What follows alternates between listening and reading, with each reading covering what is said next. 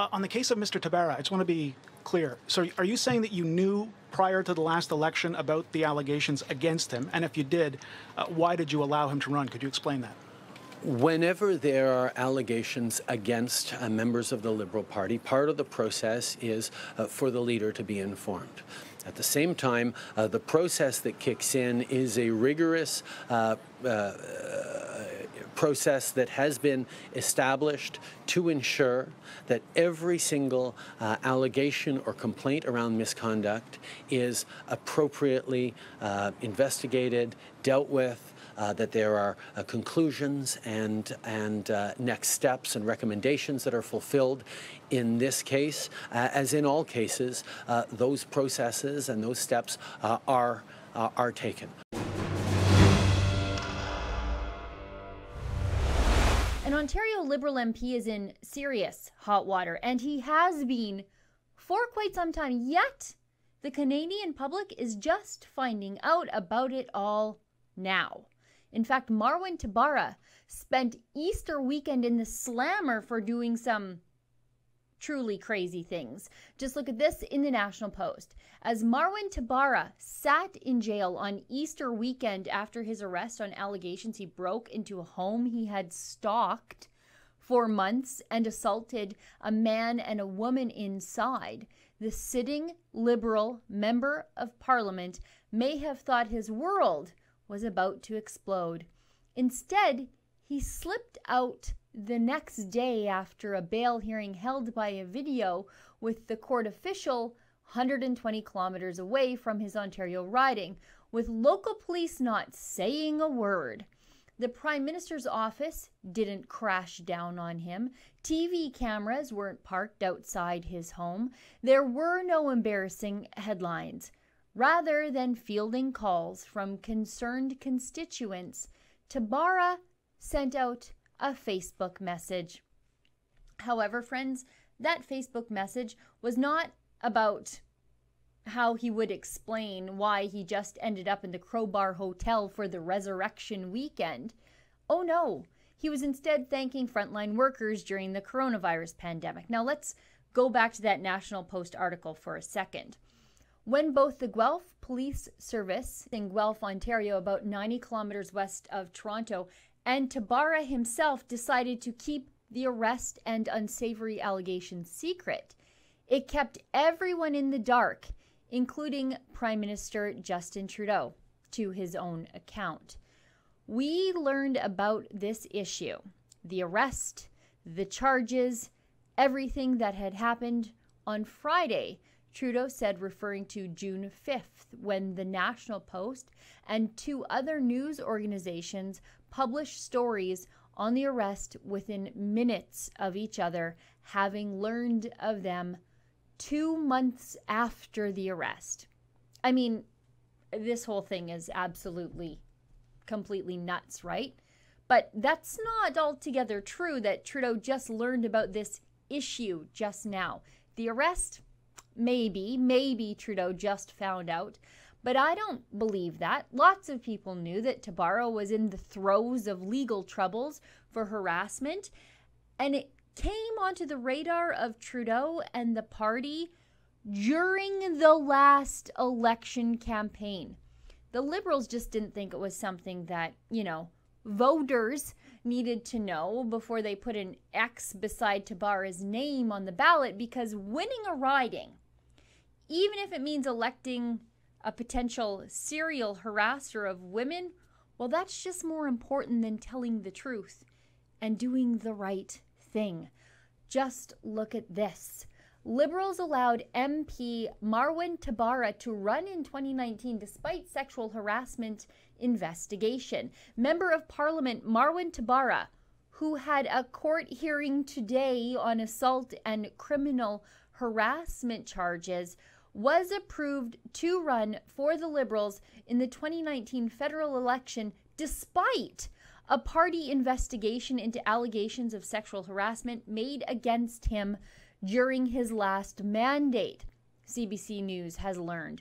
The Liberals looked into detailed allegations of misconduct made against the Kitchener South Hespeler MP that included inappropriate touching and unwelcome sexual comments directed at a female staffer, according to sources with knowledge of the allegations.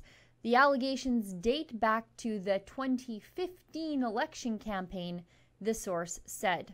The sources who spoke to CBC News requested anonymity, citing the risk of being blacklisted within Liberal circles and it negatively impacting their careers. Yet, the Liberal committee in charge of candidate vetting greenlit this guy. Boy, does that ever send a strong message to shut up to the next woman who wants to come forward with allegations against a Liberal MP. It tells me these women fear their careers being ruined while the male Liberals can continue to advance within the Liberal Party power structure.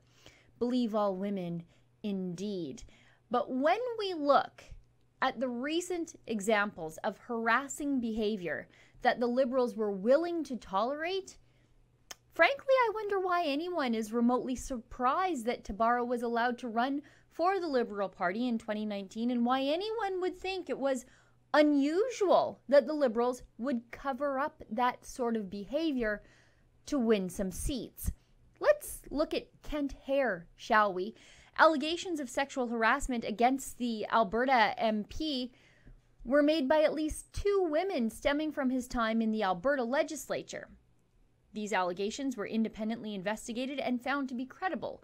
However, Hare was allowed to run again for the Liberal Party, and get this.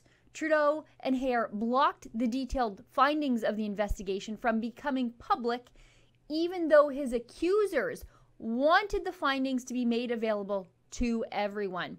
The self-ID'd feminists in the PMO blocked even the women from seeing the results. Look at this. The review found Raworth's claims were legitimate, but details of the independent investigation were kept under wraps by the PMO due to privacy concerns. Now, thankfully, Kent Hare lost his seat because Alberta voters, unlike the Liberal Party of Canada and Eastern Liberal voters, well, they don't much tolerate powerful men who prey on women. But the fact remains that whatever an independent investigation determined Kent Hare to have done to these women, well, it wasn't enough for the Liberals to swap him out for another future Liberal loser. But it's okay because Kent Hare underwent sexual harassment training with another sexual harasser, his former boss, Justin Trudeau. And it's Justin Trudeau's own admitted creepy behavior with women that I think is the real reason Trudeau allowed Hare and Tabbara to run for the party. He set the standard. He set the example. Trudeau admitted to groping a young female reporter in Creston, BC at a music festival in the year 2000, saying to her, "I'm sorry, if I had known you were reporting for a national paper, I never would have been so forward." It's pretty clear Trudeau means he wouldn't have groped someone with the power to tell a lot of people what he had just done to her. Then Trudeau blamed the woman for experiencing his unwanted fondling of her body differently than he did when the world found out about his behavior. Just watch. I apologized in the moment. I certainly feel that if, again, I don't want to speak for her. I don't want to presume how she feels now. I haven't reached out to her. No one on my team has reached out to her, and we don't think that would be appropriate at all. So I'm responsible for my side of the interaction, which certainly, as I said, I don't feel was in any way untoward.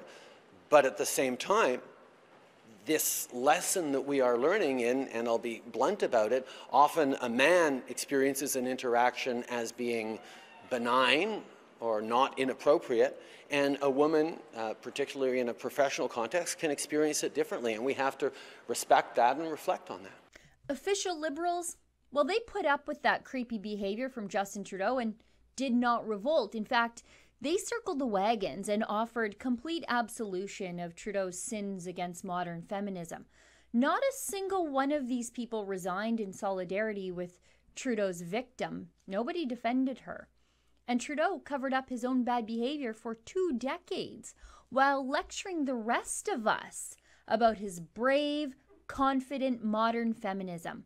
Because it was 2015. Well, it's 2020, and the Liberals are still covering up for the creeps amongst them. For Rebel News, I'm Sheila Gunn Reid. Because of this sort of critical coverage of Justin Trudeau and his Liberals, well, Justin Trudeau has banned us from his press conferences, but we're fighting back and you can help us do that. If you'd like to see our coverage of how Justin Trudeau has banned us and to help us in our legal battle, please go to letusreport.com.